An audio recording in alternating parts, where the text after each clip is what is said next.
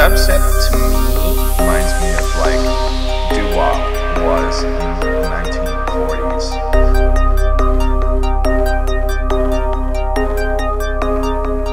You know, it was hot, like it was kind of an anomaly in popular music these days.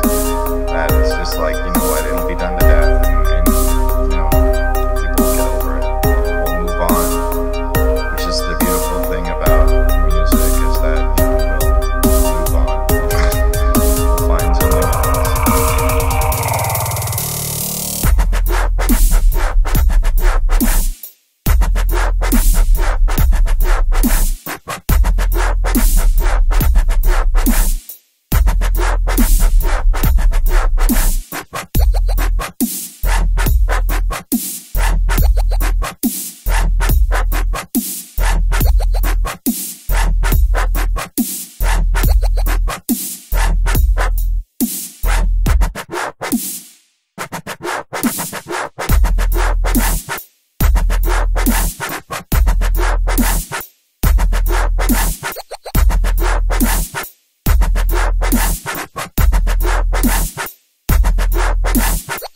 That's what makes shit super popular, is because you come out with this thing, right? Like this is how popularity works. You come out with this like thing that is cool, and what I mean by cool, as in that none of your friends listen to it. It's loud, it stands out, and that kind of thing. And you want to attach yourself to this thing because it's not widespread and not everyone's listening to it. I mean, like, it's just how that works.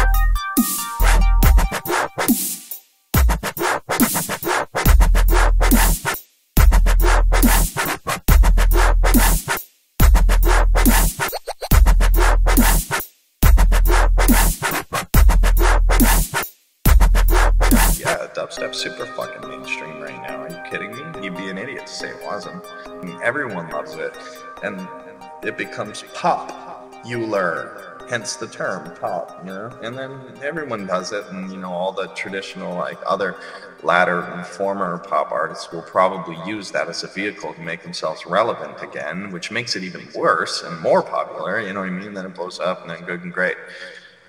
I don't know, it's just funny.